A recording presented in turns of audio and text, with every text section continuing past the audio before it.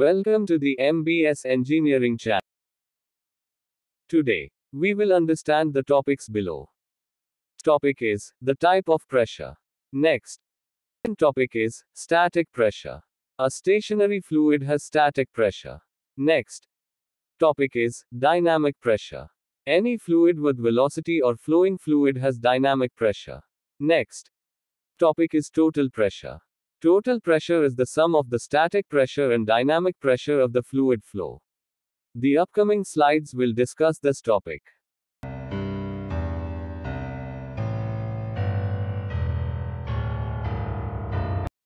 Next, we will learn and understand the static pressure.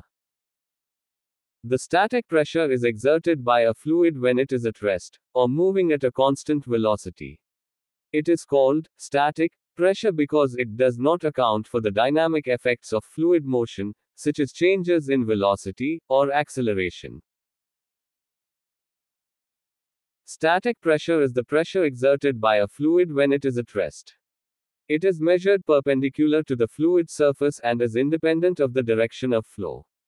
Static pressure equals rho gh. Rho is the density of the fluid.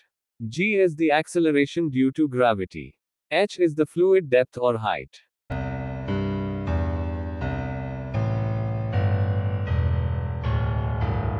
Next, we will learn and understand the dynamic pressure. Dynamic pressure represents the pressure exerted by a fluid due to its motion or velocity. A flowing fluid has dynamic pressure. It is directly related to the velocity of the fluid. Dynamic pressure is the pressure exerted by fluid movement. It is measured parallel to the direction of flow and depends on the velocity of the fluid. Dynamic pressure equals 0.5 into rho into V square, where rho is the density of the fluid. V is the velocity of the fluid.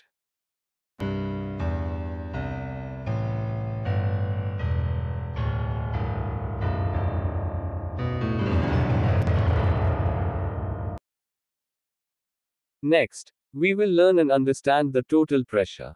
Total pressure, also called stagnation pressure, is the sum of static pressure and dynamic pressure. Next, the total pressure is equal to the sum of the static pressure and dynamic pressure. Next, the total pressure is equals to static pressure rho gh plus dynamic pressure 0.5 into rho into V square, where rho is the density of the fluid. G is the acceleration due to gravity. H is the fluid depth or height. Rho is the density of the fluid. V is the velocity of the fluid.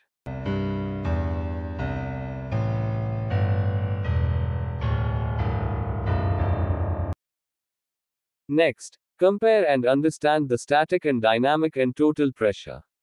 Next, static pressure is the pressure exerted by a fluid when it is at rest. It is measured perpendicular to the fluid surface and is independent of the direction of flow. Next, dynamic pressure is the pressure exerted by fluid movement. It is measured parallel to the direction of flow and depends on the velocity of the fluid. Next, total pressure, also called stagnation pressure, is the sum of static pressure and dynamic pressure. Thank you for watching. We hope everyone understands the static pressure, dynamic pressure, and then total pressure.